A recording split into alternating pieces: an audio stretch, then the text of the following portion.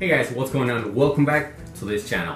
So as I said, I wanted to leave all the fitting videos for this week. So I hope that you guys are ready because fitting a monitor lizard is way too much fun.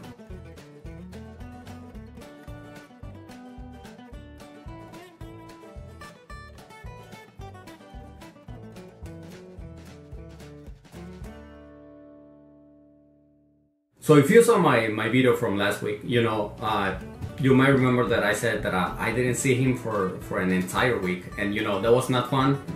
But luckily it was only 1 week, and then right after that, and it was actually even more lucky because once I got to see him again, it was on my day off. So I got to spend all the day with him, and making sure that he was gonna be acting normal and eating normal, and well, he definitely was.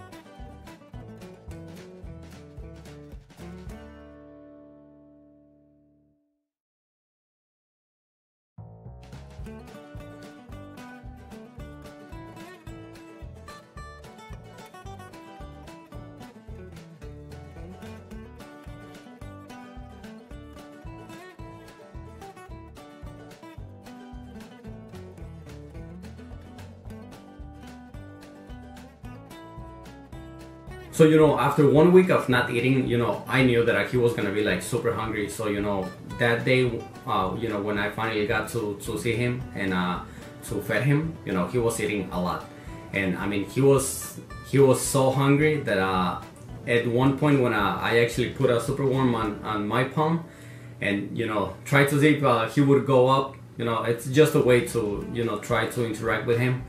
He got me right on the finger, but I mean he's really small, and besides, even if he was a crocodile monitor, I would take it.